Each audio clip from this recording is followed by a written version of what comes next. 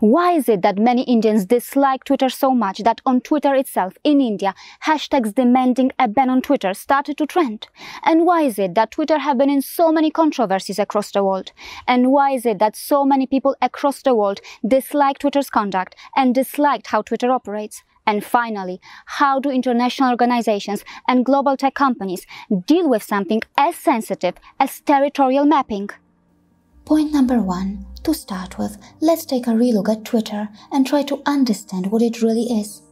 Yes, for me and for many of you, Twitter is a global social media giant or an American microblogging and social networking service. But can we deny that for others, Twitter can also have a very different meaning?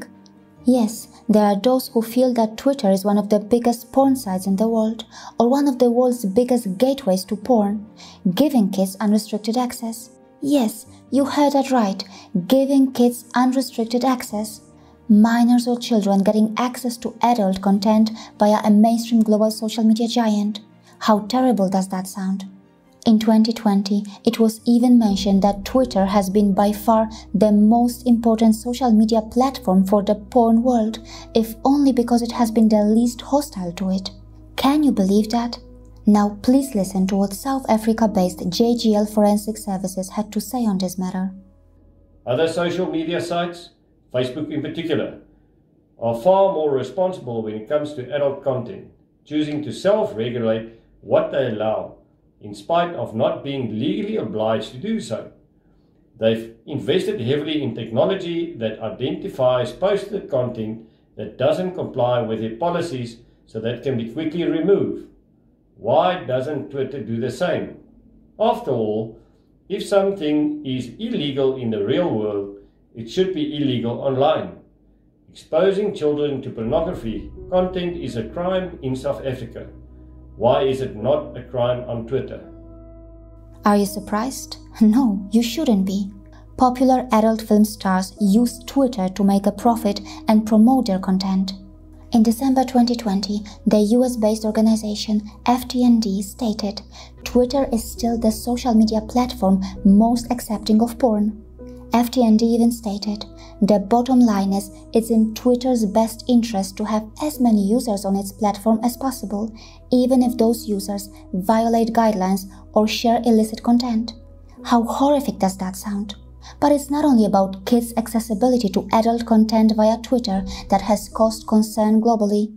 It is also about the adult film industry itself, which has contributed to severe human rights violations, child exploitation, sex trafficking, etc. How can we ignore that?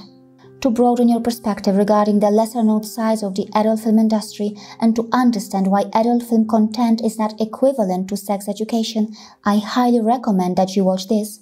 Point number 2. Child pornography, pedophile networks and Twitter. Back in 2019, reportedly, the UK-based Internet Watch Foundation revealed nearly half of the child abuse content in the social media space is being shared openly on microblogging platform Twitter. Dr. Michael Salter is the Scientia Associate Professor of Criminology at the University of New South Wales, which is one of Australia's leading research and teaching universities. On January 3, 2020, Dr. Salter tweeted, in the last year, pedophile networks on Twitter have exploded, including users who endorse contact offending and justify child sexual abuse material.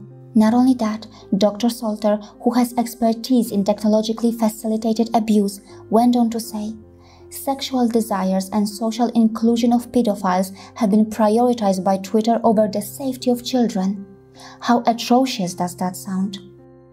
Now please pause the video for a moment and read this to understand why unmonitored public conversations between large groups of pedophiles are considered unsafe.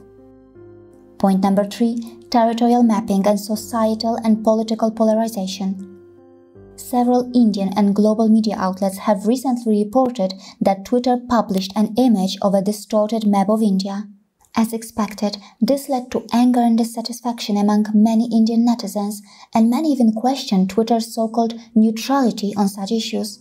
Yes, there is no doubt that territorial mapping is a very sensitive matter, and it is almost impossible to please all parties involved. Interestingly, it also seems that there are alternative ways that others follow. For example, Greg Bensinger has highlighted that in Google Maps, when it comes to contested borders, people in different countries often see different things. Mr. Bensinger also mentions, from Argentina to the United Kingdom to Iran, the world's borders look different depending on where you're viewing them from. That's because Google and other online map makers simply change them. As displayed here, do you notice how India's map looks different to web surfers in India in comparison to how it looks to those in Pakistan? As far as territorial mapping is concerned, it is important that social media giants take India's perspective into consideration, and in relation to that, Survey of India, which is the national survey and mapping organization of the country under the Department of Science and Technology, can possibly assist these tech companies. Twitter is not alone in presenting an incorrect or distorted map of India. Both Indian and foreign, many studies or presentations, stock images and stock footage may have done so, either intentionally or unintentionally.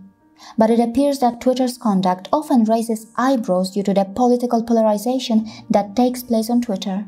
According to an article on a website that is hosted by Harvard Web Publishing, the capacity of social media to personalize information appears to be contributing to greater levels of extremism, and online political polarization is increasing. Sunman Hong observes these developments in this study, which focuses on political polarization on Twitter. Yes, constructive criticism, debate and dissent contribute to a healthy society, but platforms that encourage or allow toxic abuse or hateful rants that lead to animosity, extremism or divisiveness are probably going to make things worse.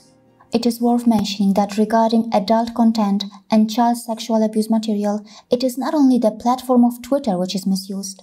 There are many other social media platforms which need to be questioned or carefully observed. But to understand how Twitter fares in comparison with others and why Twitter has been involved in so many controversies, it is important that we also pay attention to these experts. See you again.